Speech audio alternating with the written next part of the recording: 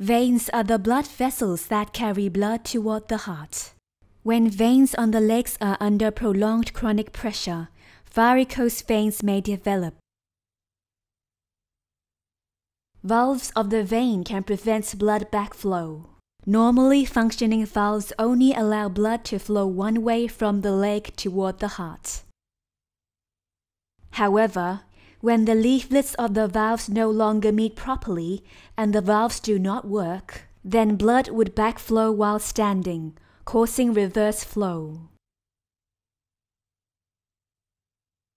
This reverse flow, or venous reflux, increases pressure on the veins, which leads to swelling and causes varicose veins to develop.